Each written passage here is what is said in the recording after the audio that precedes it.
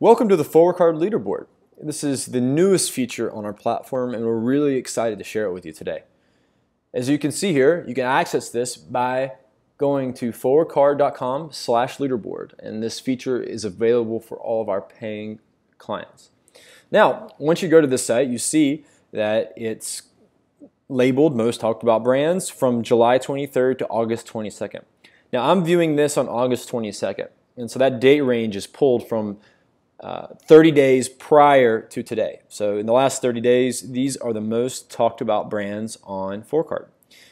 Now, this is the global leaderboard, and as you can see up top, they are broken down into subcategories. We have beauty, luxury fashion, menswear, food, and automotive. But this is the global leaderboard.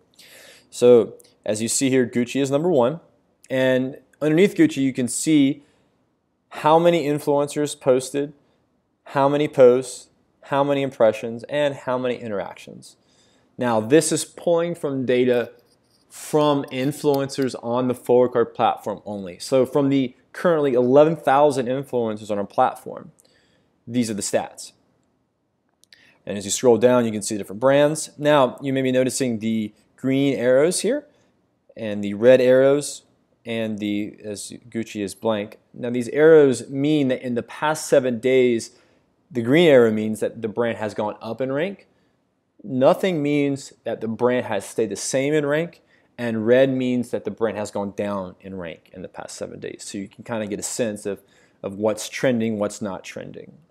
So let's say you wanted to see for Lord & Taylor a little bit more about the coverage that they've gotten. So you can very simply click on view coverage here, and you get a great breakdown in terms of the brand overview, total number of impressions, interactions, engagement, etc., top influencers, and how many impressions that each influencer is getting, and platform. Really useful data here, right at the top. Now, if you want to get into the more nitty-gritty stuff, you scroll down and you see literally every post about the brand in the past 30 days. Now, and it's broken down by not only the influencer, and the impressions, likes, and comments. And you can click here. Let's say you liked Anna's post here and you want to find out more information about her. You can click there and it goes directly to her Instagram.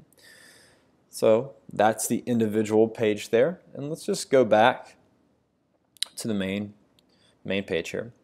And let's break it down. And let's say we wanted to look at menswear. So we'll just simply click on menswear. And it gives you Todd Snyder's trending, Hugo Boss is trending, etc., all the way down.